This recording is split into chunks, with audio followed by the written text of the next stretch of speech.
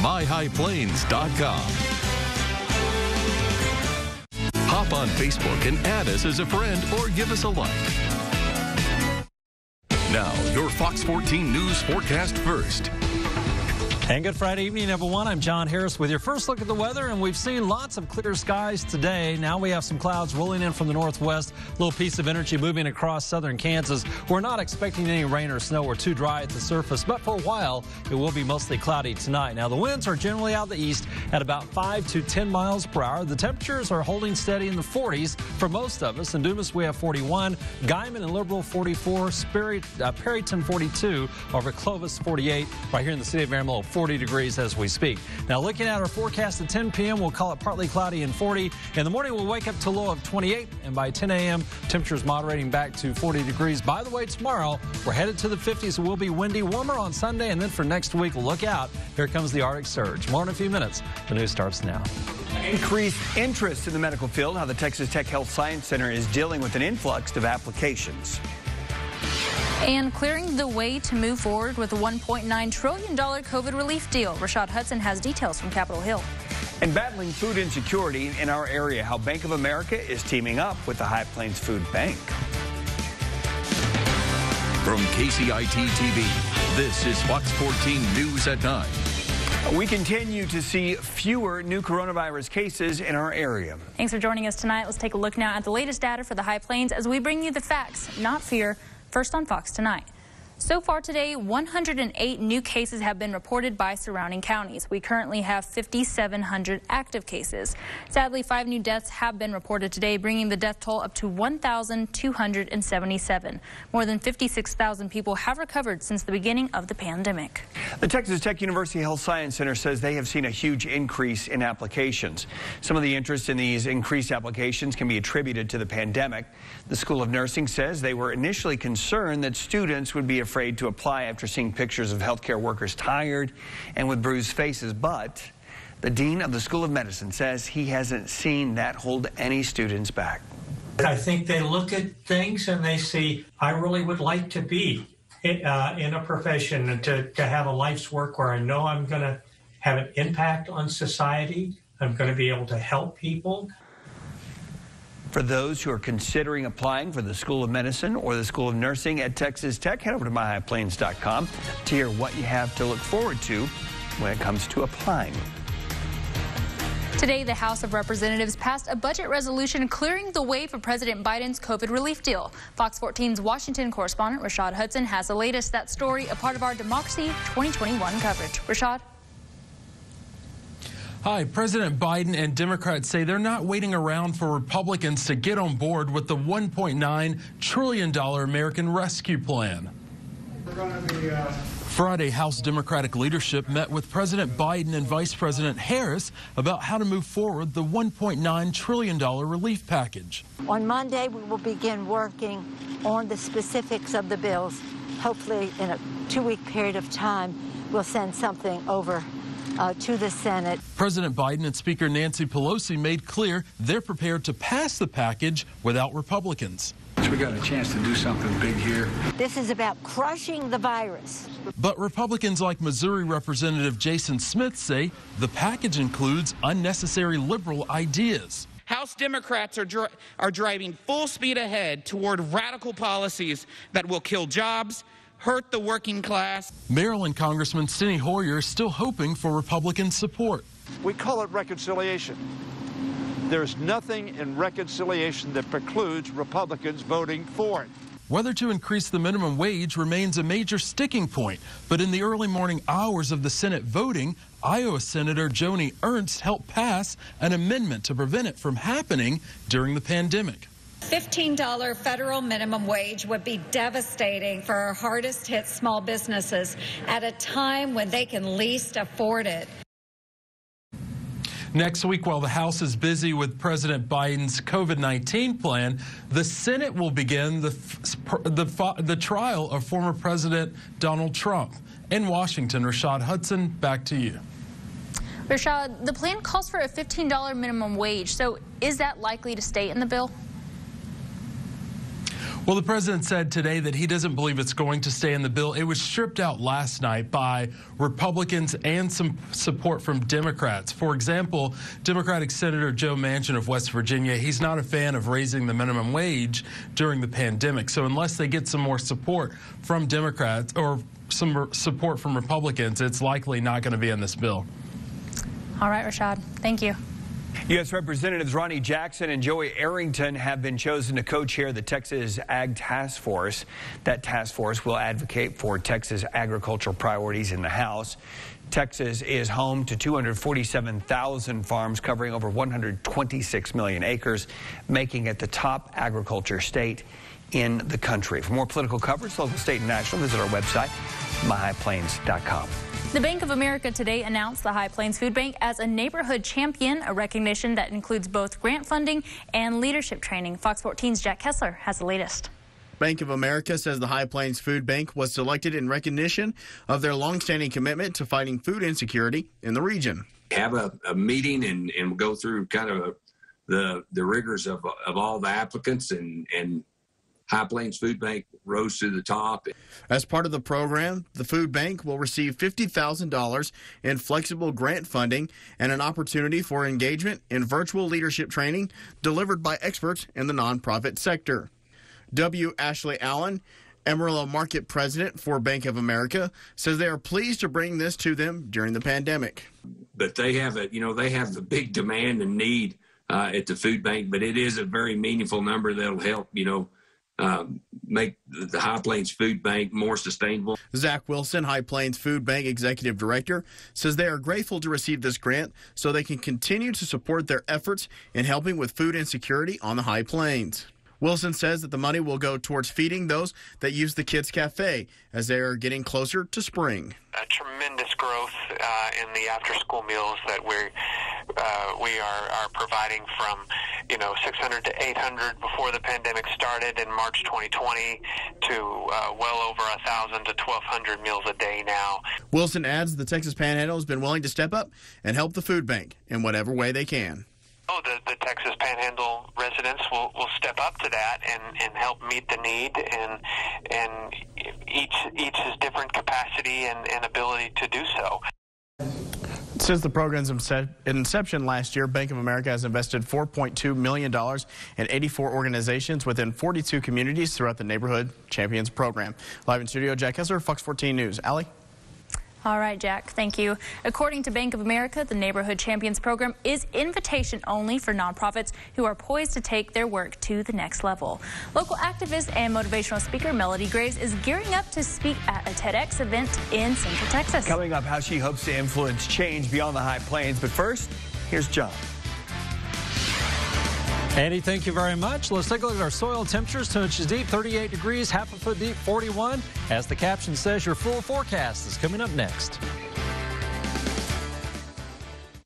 The thing about working here on the High Plains, working at KMR Local 4, is we're sharing stories of life, and it's about the people that story directly affects. It starts with honesty and truth, and making sure that you're getting the details right, being factual. And of the people who live and work here and who call this place home, I consider it a privilege to be able to sit in that chair and be able to give you the news each and every night. The tower cams of the Texas Panhandle are brought to you by BCL, roofs built on trust for over 10 years. Now, Fox 14 Chief Meteorologist John Harris from your local weather leader. And good Friday evening, everyone, and welcome back. We're just a couple of days away from the big game. Of course, we're talking about Super Bowl 55 in Tampa, Florida. And, of course, the stadium is an open-air stadium. We don't want it to rain. And earlier in the day, there could be a few thunderstorms. But by the time the game starts, which is 5:30 our time, it should be perfect. 74 degrees for a high in Tampa. And by the end of the game, 61 degrees, light northwest winds throughout the day. And I hope that your team wins. Okay, let's bring it back to this part of the world. And, you know, the cold front front that gave us all of that wind yesterday morning is now located well to the south of us. Still raining from around, say, Beaumont to Port Arthur back into New Orleans, Jackson, Mississippi, and Point C. Some thunderstorm activity around here. Again, we are too dry to support any moisture, but we do have some clouds rolling in over the top of us, and these are primarily high-level clouds. They live anywhere from, say, 20 to 40,000 feet up, and that's about it. Now, earlier today, we had delirious blue. This is our Pampa camera looking back to the southwest, checking out the nearest stars that makes its way to the horizon. By the way, sunset this evening occurring at 6:20 p.m. right at the time it goes to the horizon. Here comes the high-level clouds moving in from Oklahoma. Isn't that a pretty shot right there? All right, well, let's continue on as we zoom out. Again, not much going on this weekend. There will be a little frontal boundary that moves in over the top of us tomorrow. It gives us kind of a windy day, but then it starts to evacuate the area on Sunday, and it will be a nice day. And then for next week, here we go, the Arctic air. It's going to come in two surges. The first surge will be on Monday night. The second surge comes in on Wednesday night to Thursday, and it's the second surge that is going to be a humdinger for all of us. We're talking some mighty cold temperatures. Now, today, it wasn't bad at all. Very seasonal. Borger, a high of 58 degrees for our friends up at Liberal. 52 at Dalhart, 52. Clayton, 49. Tucumcari, a high of 57 this afternoon. Childress, 60. And right here in the city of Amarillo, we tagged 55 this afternoon. That's 3 degrees warmer than we should be. Record temperature 77 coming in from 1925, and this morning perfectly average, a low of 25 degrees. Currently outside under a partly cloudy sky, it is 40 degrees. Our winds are out of the east at 9, so there's a little bit of a chill in the air. It feels more like 34, so again, the heavier coats would come in handy. Now, the winds will be generally out of the southeast at about 5 to 15 miles per hour tonight, and then tomorrow, again, it becomes windy. North winds at about 20 to 30 miles per hour and gusty for a while, so even though we are headed back into the middle 50s just like today, today's 55 will be much nicer than tomorrow's 55 because of that wind chill. So this is our day planner forecast so you can plan your day. In the morning, we'll wake up to a low of 28. Windy weather from 10 a.m. through 2 p.m. At least wind gusts over 30 miles per hour. Temperatures will moderate into the low 50s, and by 4 o'clock, a breezy day and 55 seasonal weather. Other temperatures tomorrow for our friends in Childress will top out around 58 degrees, over at Guyman 52, Tucumcari 57, and then for Sunday, warmer weather returns. 65 is conservative. We may reach 66, 67, or 68 in Amarillo, but it does promise to be a nice day on Sunday. You'll have to figure out how you want to be outside and watch all the festivities of the game at the same time.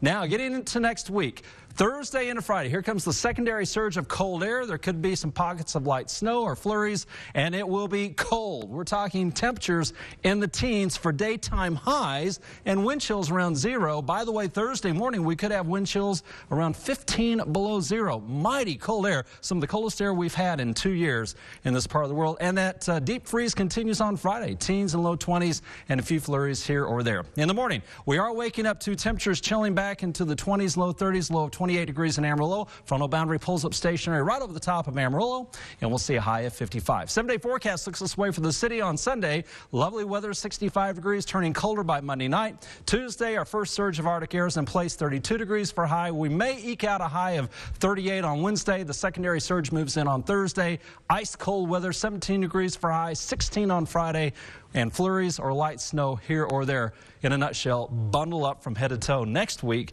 and enjoy this weekend. Of course, you can go to myhighplains.com and always keep an eye on that interactive radar. Check out news, weather, and sports while you're there. Listen to back over to Andy and just Andy.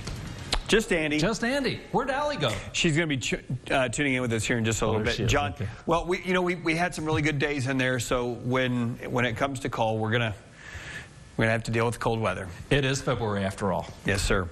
Thanks, John. You're welcome. One woman is dead, another injured after a wreck south of Amarillo. Troopers say 19-year-old Abigail Walling pulled into the intersection at Bell and McCormick after stopping at a stop sign. Her vehicle was hit by an oncoming truck. Walling died at the scene. A passenger in her vehicle was taken to the hospital with serious injuries. The driver and the passenger in the truck were not injured. DPS still investigating. A Borger woman is pleading guilty for embezzling federal funds.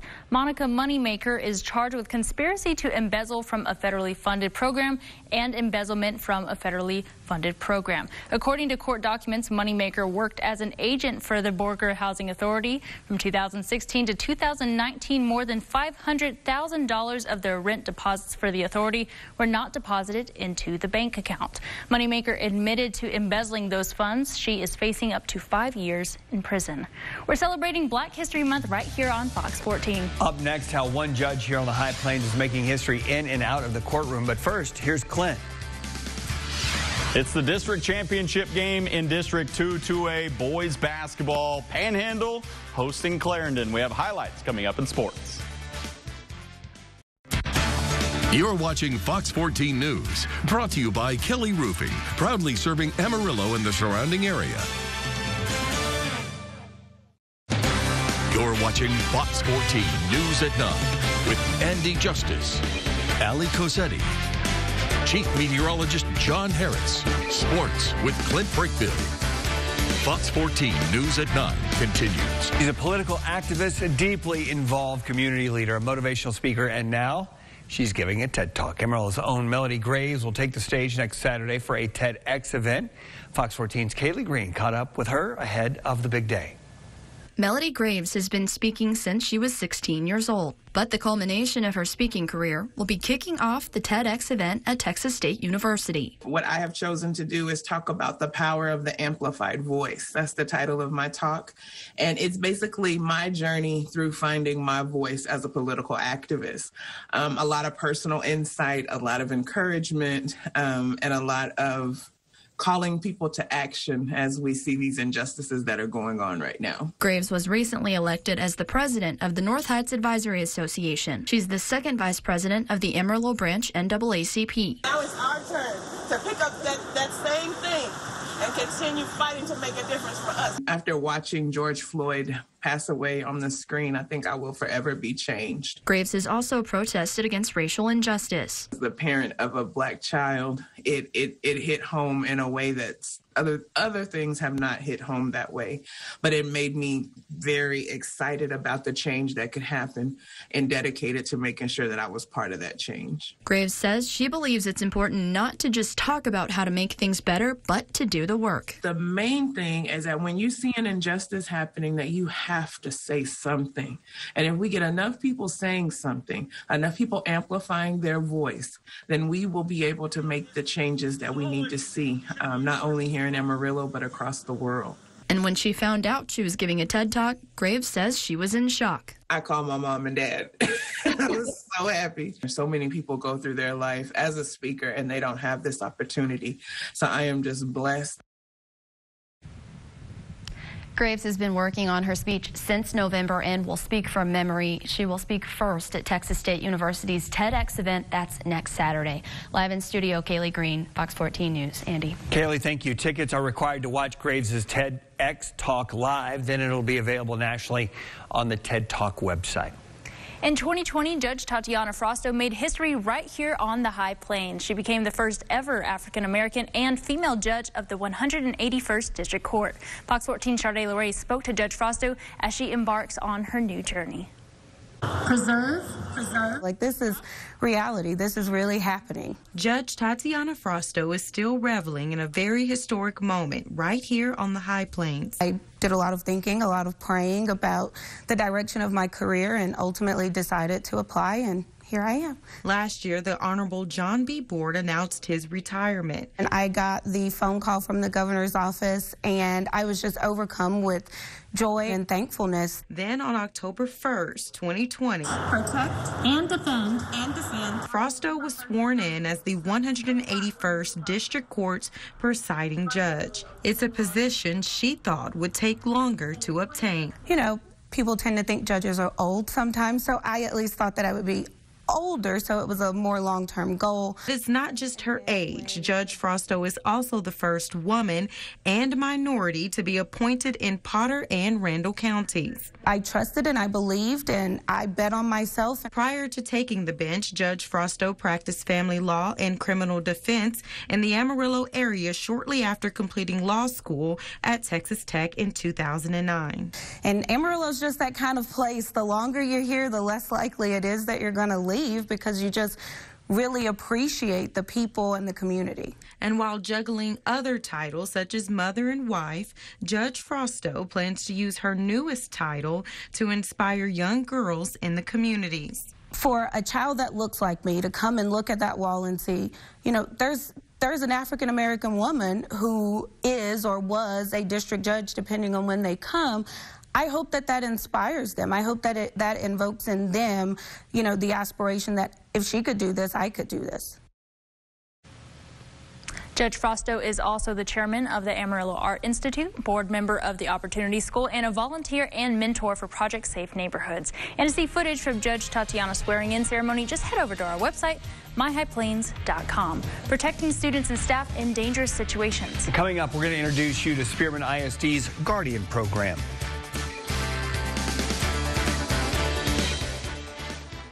Meet Judge Faith Jenkins, first in her class in law school. It's true. Then her own practice and her own courtroom. I've got skills. Now she's got a new home, divorce court. Weekdays at 12 on Fox 14.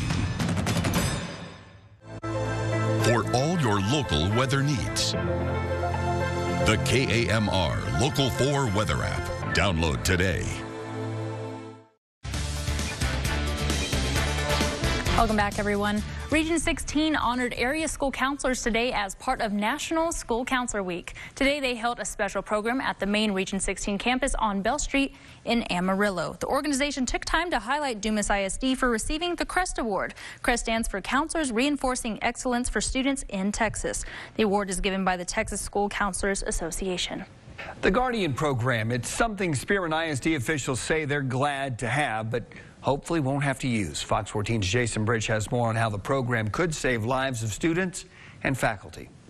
If anyone enters our building and plans to do harm to our students or our staff, they will be met with force and they will be met with guardians. It's known as the Guardian Program. It's where faculty who remain anonymous to the public and students are allowed to carry handguns on their campuses and use them in times of crisis, such as an active shooter situation. We hope, as every school district does, that this never occurs because it'll change our lives. It'll change everyone's lives. Gist, who's only been with Spearman ISD for several months, had something similar at his previous district and says the selection process and what the faculty goes through to become guardians is rigorous, as it should be. They're all strategically placed and trained. We go through psychological exams. They go through training. They have to qualify. They have to have their concealed handguns. Are pretty intense to CHL itself. And then on top of that, before we allow anyone to carry, we want to put them through a minimum of 16 hours of training.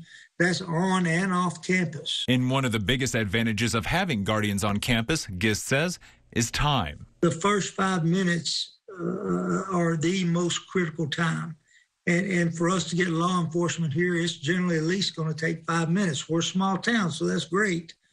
But that first 5 minutes, us getting our kids secured and us securing our building are critical. Which could mean the difference between life and death. In Spearman, Jason Bridge, Fox 14 News. Yes, there's only a select amount of people that know who the guardians are on each campus. Those includes the assistant superintendent, the school board, and other guardians in that program. If you're looking for creative ways to explain 19, we found one. Next, how one Texas doctor is using her artistic skill to teach others about the effects of the virus.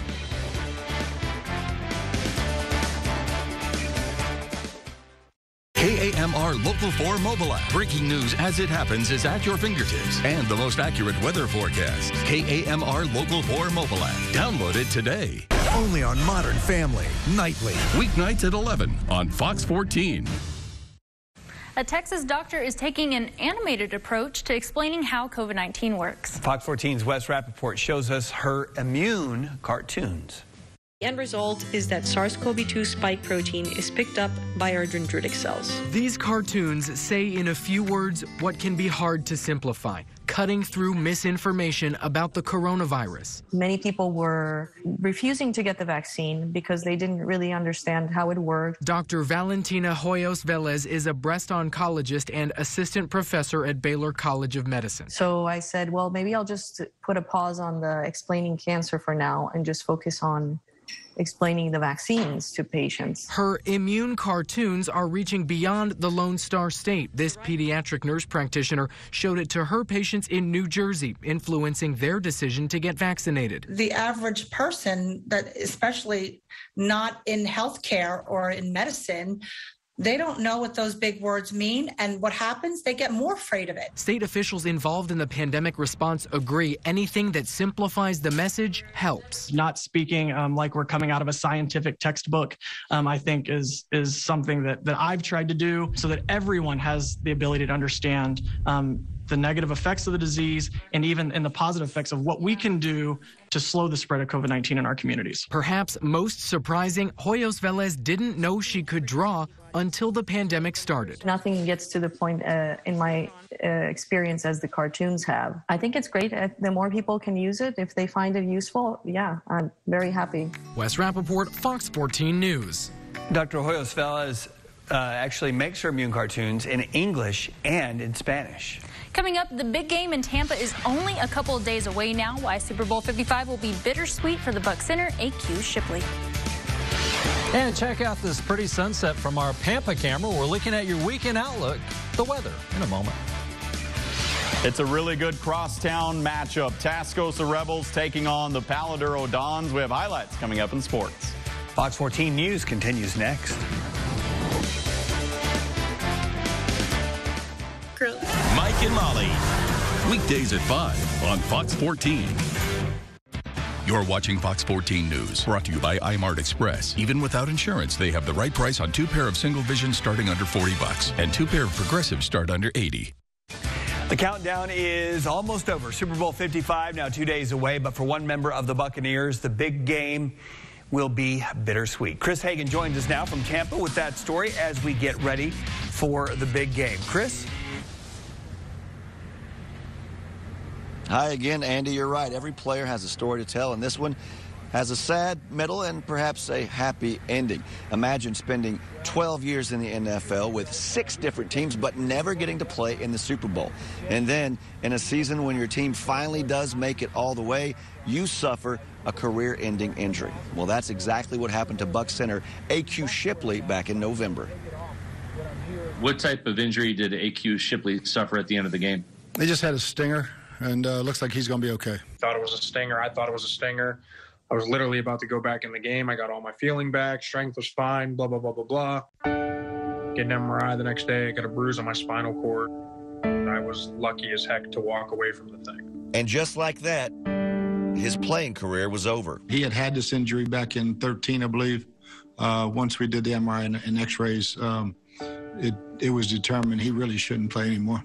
It was about a 48-hour period where I was really feeling sorry for myself, and then it was like, all right, let's figure something out and kind of get back on your feet. And I went to him, told him I wanted to be involved, wanted to start kind of helping out coaching if I could. He thought that was a great idea, kind of got me involved right away.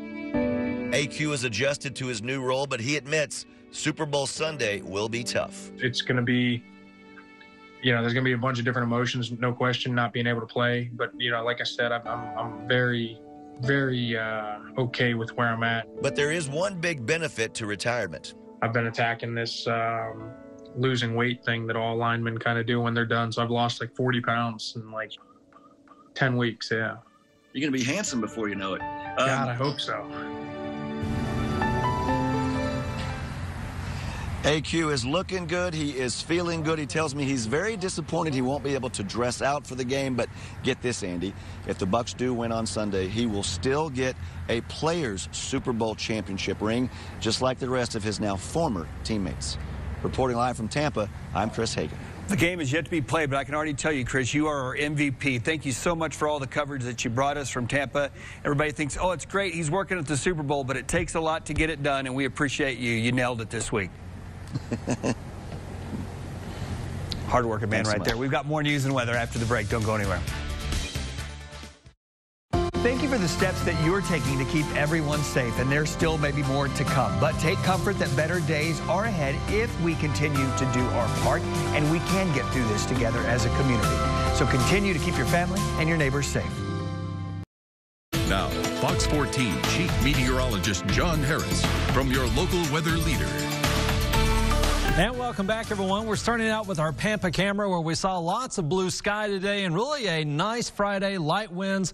And, of course, check out the gorgeous sunset right as the sun goes to the horizon. Here comes some high-level clouds streaming in from southwest Kansas and southeast Colorado. What a pretty picture right there. Sunset occurred at 6:20 this evening. Now, as we zoom out, the front that gave us all of the wind yesterday, well to the south of us, we still have some rain showers from around New Orleans extending farther off to the east. And for us, well, we do have some energy aloft moving over the panhandles, but we're lacking low-level moisture. No rain or snow tonight, but there will be some clouds, primarily from I-40 to the north for a while, and then we will start to clear out. Let's talk about how warm it was today. Not a bad day for our friends over at Liberal. 52 degrees, Childress 60, the same at Portales, Tucumcari, and Hereford 57, Dalhart 52 right here in the city of Amarillo. We hit 55 this afternoon, 3 degrees warmer than we should be. The record temperature 77 coming in from 1925. Look how cold it can be. 5 below zero in 1982, and this morning we saw an average low of 25 degrees. Currently outside from our downtown camera, we have 40. Our winds are out of the east at 9. Our humidity 35%. Dew points at 14 degrees. Pressure right now is at 29.69 inches of mercury, and it is holding steady. On the winds will stay relatively light tonight, but then notice how they really ramp up tomorrow. A northwest flow at around daybreak, then the winds kick around to the north. As a little frontal boundary moves through, the front will pull up stationary right over the top of the city of Amarillo, but winds could be sustained around 26 miles per hour for a while early tomorrow afternoon. That means windy and cool. Even though we will reach the 50s just like today, tomorrow's 55 will feel cooler than today's 55 because of the addition of the wind. Currently outside, light showers again to the east of Houston back over toward Beaumont. Around here again, just the clouds rolling in across the northern counties. Houston has 50. Over at Austin, 49 degrees. The same as San Antonio. Chilly for San Antonio. For our friends at Dallas and Fort Worth, we have 45, Midland 47, in Lubbock 45 degrees. In the morning, we are waking up to a mostly clear sky. Temperatures chilling back into the 20s and low 30s. And throughout the day tomorrow, sunshine, a nice day. A little bit breezy, and a high of 55 in Amarillo. On Sunday, perfect weather to be out and about, 65 degrees. Monday, turning colder late. For Tuesday, our first surge of Arctic air, freezing all day long. Wednesday morning, low of 15, a high of 38. The secondary surge that comes in on Thursday and Friday will be a humdinger. We're talking temperature stuck in the teens, wind chills around 0. Thursday morning, we could have wind chills around 15 below. Also, a few flurries from time to time. Ice cold weather headed our way. Of course, you can go to myhighplains.com and always keep it on that interactive radar. Check out news, weather, and sports while you're there. Back over to Allie and Andy. Thanks, John. You bet. The city of Brownsville in South Texas has received 10,000 COVID-19 test kits from the state of Texas and will begin using them Saturday at the city's bus station on migrant families who are being released by U.S. Customs and Border Protection. This all according to city officials who told Border Report today. You can read that story at borderreport.com. There's some high school basketball games being played tonight that had some major playoff implications. And one of those games was played in Panhandle that featured the Panthers and the Broncos of Clarendon. Coming up, Clint Brakebill is going to break down those highlights from that exciting game that came down to the wire. But first, John has your forecast. And thank you very much. If you are traveling tomorrow in Dallas and Fort Worth, a high of 59 degrees. Brownsville, very warm, 78. Our friends in Midland, 63. What's Raj's secret weapon? It's a sweet green miracle. The Big Bang Theory. Weekdays at 6:30 on Fox 14. Winter weather comes with all kinds of questions. We're here to give you the accurate answers while keeping you informed on air and online. We could see snow, freezing rain, and possibly dangerous cold. Turn to John Harris and your local weather leader. Silver Star Nation is brought to you by McGavick Nissan. Start your deal online at McGavickNissanAmarillo.com. Sports with Clint Brakebill. In District 3 5A boys basketball, 3 teams are tied for the final 2 playoff spots, Tascosa, Paladuro, and Plainview. So a win today between Tascosa and PD, whoever wins this game gets the driver's seat to a playoff spot. BT Daniel for Tascosa gives them a 7-point lead with less than 2 minutes to go. Then Jaden knocks down a 3 in the corner. It's a 10-point lead. Patrick Edwards gets a steal, throws ahead to Tony Collins. He gets a layup. Tascosa finished the game on a 13-0 run. They win 78-62. In 2A, Panhandle taking on Clarendon for the district championship. In the third, Zion Mercer passes to Coulter Lynch. He gets it back and knocks down the three. 54-45, Panhandle in the fourth. Sylvester Ballard with a three of his own, 71-69. Later in the fourth, Donovan Thompson, mid-range jumper, 73-71 Broncos. Less than 10 to play. Broncos down 78-75, but they hit the three. We go to overtime. In overtime, Davis steals the pass, but West Jones gets it back and puts it in, 80-78. After that, Ballard drives, maneuvers, and lays it in, 80-80. Broncos with it. Jordan Herndon drives, passes to DaCosta, no-look pass, and Davis finishes it, and they get the win, 87-84. Nazareth taking on Texline. Potter for three. Nazareth's Caden Clevenger knocks down the three. Texline goes inside to Will Luther. He draws the and one, and he had 30 points in the game. Texline, they get the win. They're tied for the district lead, 52-72. Now, some of us may never get the chance to attend a Super Bowl, but one group of men are on the other side of that as they've never missed a Super Bowl. Jennifer Piñate has the story.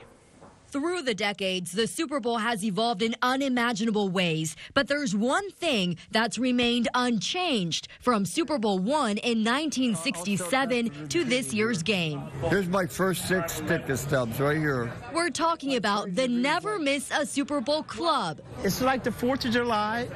It's like Christmas. Don Chrisman, Tom Henschel, and Gregory Eaton are the remaining members going strong for 54 years. It's an expensive hobby, let's put it that way. And I hope my wife doesn't see this show. These men thought their undefeated record would be tarnished. COVID-19 limiting capacity at Raymond James to 20%.